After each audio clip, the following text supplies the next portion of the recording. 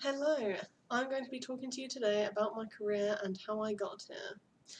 My name is Hannah Buckingham and I'm a civil engineer for London Underground. I started off my career as an apprentice. Now, when I was in school, I had no idea I was going to end up here and doing what I'm doing now. I actually wanted to be an architect, and I didn't want to go to university and find out that I wasn't any good at it because I hadn't done it before. So I decided to look for something similar that had apprenticeships, and I came across civil engineering, which I hadn't really heard of before looking into it. So civil engineers, we deal with everything that is built, so railways, drainage, roadways, buildings, like everything that is built we deal with. So there's a really broad range of stuff you can get into. It's not just, typical what you think of when you think of engineers. And the good thing is, as well, is that if you decide you want to go into civil engineering, you don't have to pick something straight away. You can try a few different things and see where it takes you.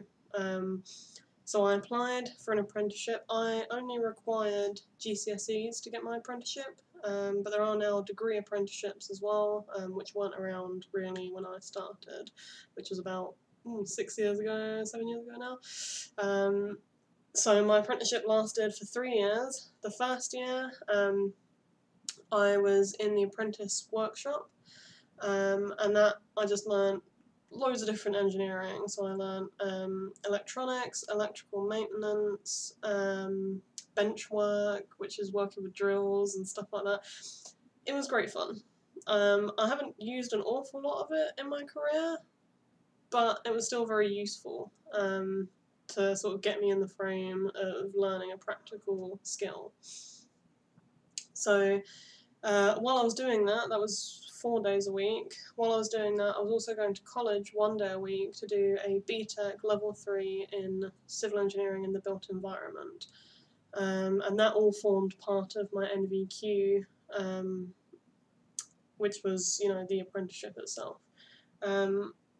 So yeah, it was enjoyable. The college went on for 2 years. So then in my second year, I was still going to college 1 day a week, and then the other 4 days of the week, I was going on placements around the business. These placements lasted from 3 to 6 months, and I went everywhere and did everything. So I started off in track maintenance. I did a couple of track maintenance ones in different depots just to see how things differed around the network. So I went to Rickmansworth, where they've got track maintenance there. I went to Hanna depot and somewhere else, I think. I did quite a few.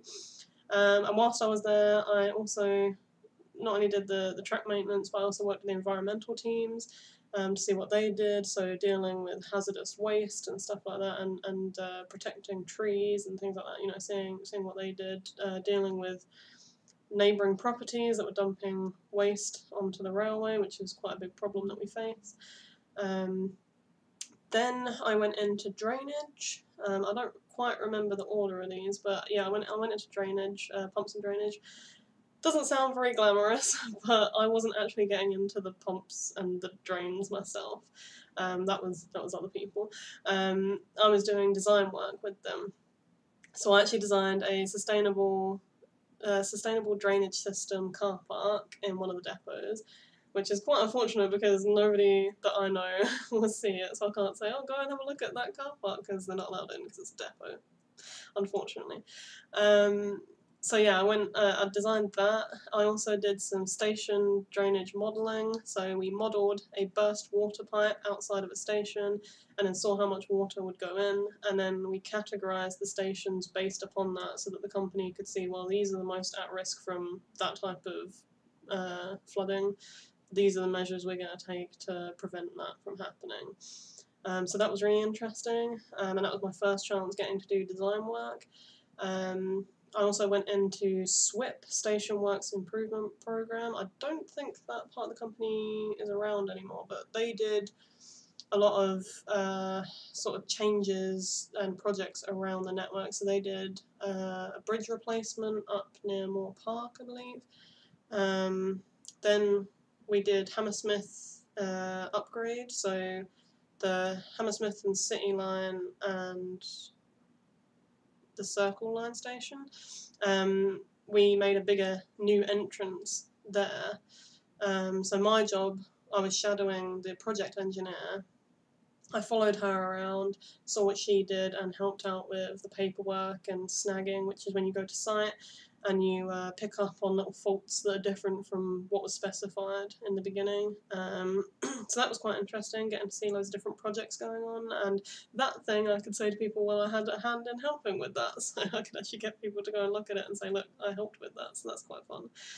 And then finally, I did, I think, 2 placements actually with the company, or the part of the company that I'm working for now, which is the asset maintenance department. So with them, I did pretty much what I'm doing now. We go out and we look at bridges, structures, and earth structures, and we inspect them to make sure that they're in good condition. So if you ever see people in orange just standing about looking at things, might be one of me on my team. We go to stations, so I've been to loads of disused stations or disused parts of stations, which gets a little creepy, but it's quite interesting because you see all the old advertisements and stuff like that. We do bridges, as I mentioned before, earth structures, so if you're going on the railway, on the train, and you see any bits of earth going up or going down from the track, we go and look at those to make sure they're not going to slip or cause any damage to the railway. So yeah, we get out the office quite a lot. And then as well as doing the actual inspections and taking the pictures and writing the notes, we come back to the office, or at the moment working from home, and we write up the reports to say this is the state it is in, and this is the recommendation that I am making.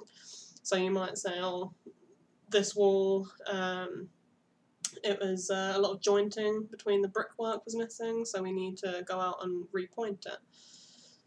And then you'd estimate how much work needs to be done, and then that gets sent out to a team. They go out and do the work for us, and then in another 4 years, or however long the inspection frequency is, we'll go back out and have a look and say, oh yeah, they did it. Sometimes we do get notified when they do stuff, depends how big the defect was.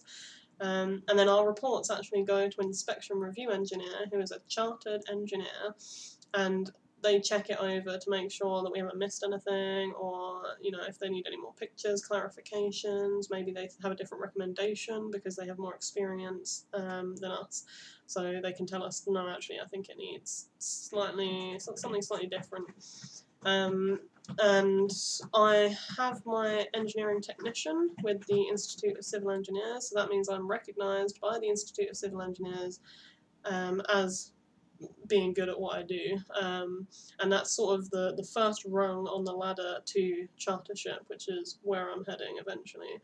At the moment, I'm studying part-time at university as well as working full-time, which has been interesting.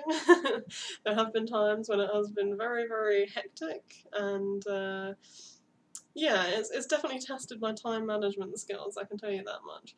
I'm in my 5th year out of 6, so next year is my dissertation year, which will be fun.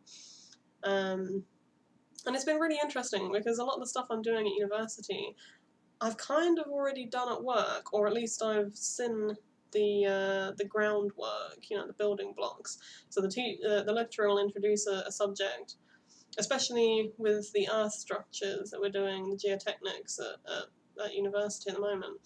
A lot of the terms they're introducing I have heard of already or know already because I read through assessment reports and stuff like that, so I see this stuff all the time. So that's really, really helpful because for the other students it's the first time they're learning it, and it can be a struggle to remember everything, whereas for me I've already learnt the terms, so then I just have to learn how they fit into the calculations and stuff like that.